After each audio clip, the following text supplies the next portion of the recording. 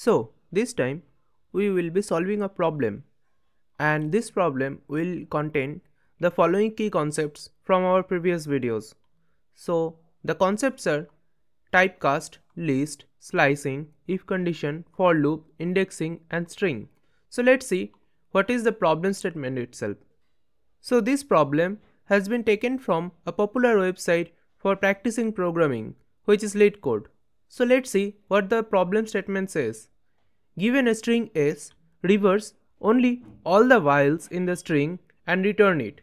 Yeah, so we will be given any random string, like for example over here Leetcode, LWTCODE. Over here we have two e's, one o and another e in the end. So we have to reverse the order of the whiles and other letters as it is.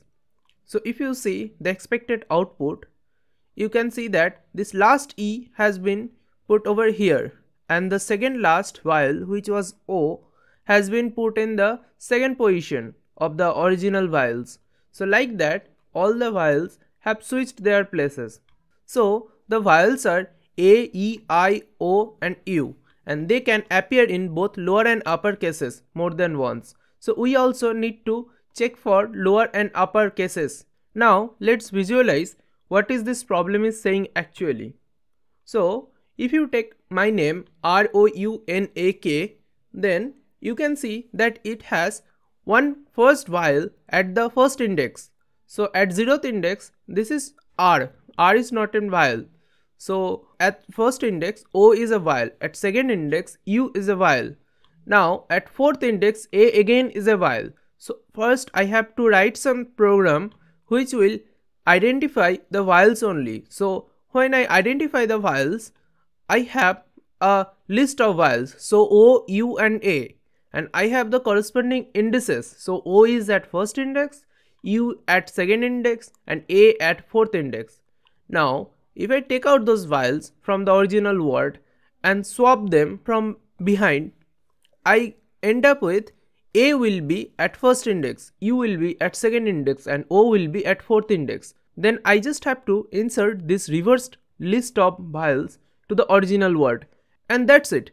I have arrived at the solution. So over here I will start with my name ROUNAK as the string. So if I print this, as you can see that the string has been printed, but now I need to convert it into a list. So I will say s equals to list of s. So this is a typecast. So this is typecasting. Now if I print s, so I'll just cut and paste this. As you can see, all the letters in my name has been put in a list, where all the letters are elements of the list. Now since I have this list, I also need a list of whiles. So let's make that list. So I'll say v equals to a list which will contain A, E, I, O, not 0, O and U. So all the 5 whiles, I have made a list out of them. So now using this v list, I can check if any element of v list is present in S, but I need to do that iteratively. So let's do that using for loop. But I'll also need two more things. One is what the whiles are, so the indices for the whiles, and the list of whiles themselves. So let's make two empty lists to store these two information.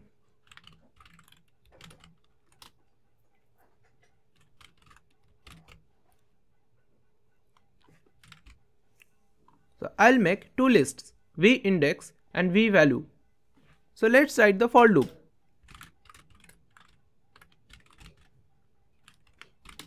So for I in range length of s, so length of s will return the length of the list which contains all the letters of my name, and we will iterate over this range. So let's check for any while. If so, using indexing, I am taking the ith index value from the list of my name, and then I'm converting it to lower, because as you can see the list of whiles that I have created, everything is lower, but in the input list, input string, there can be lower or uppercase characters. So to be safe, I am using .lower method, and using the in keyword I am checking if that letter is inside V.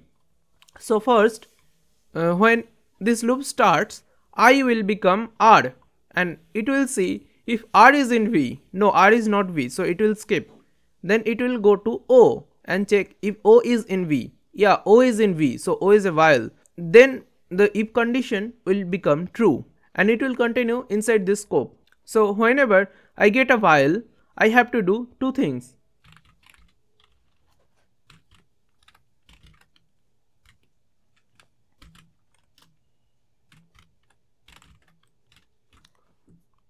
I have to store the while itself in the list of while values, and I also need to store the indices inside the while indices values. So this will contain the while position in the original input string. So v underscore val and v underscore index are ready. So let's see what they are containing.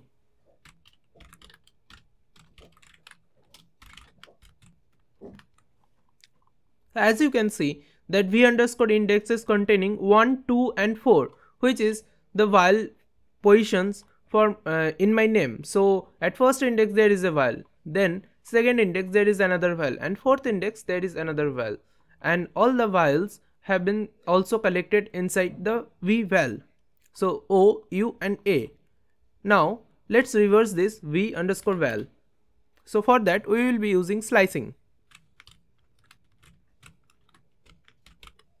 Now if you are not familiar with any of the methods used in this solution, feel free to check out our previous videos. All the methods have been explained in great detail. So only one thing is left, that is to insert this reverse list of whiles in the original list. So for that let's use another for loop.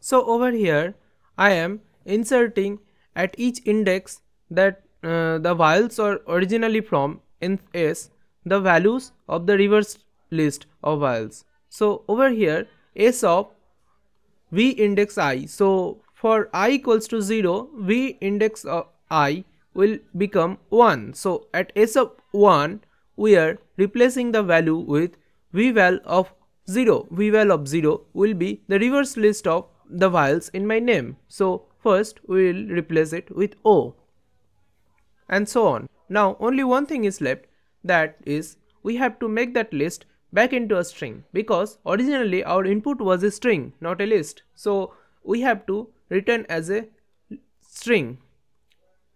So for that let's use join method.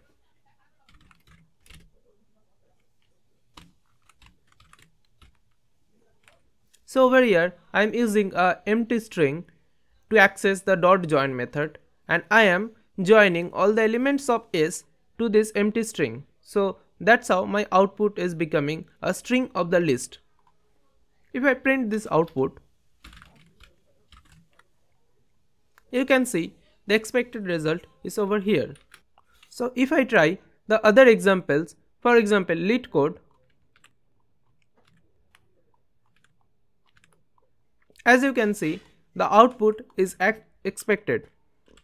So over here the E has been replaced with the end of the E, and the O, which was the second last while, has been replaced at the second while position, and so on.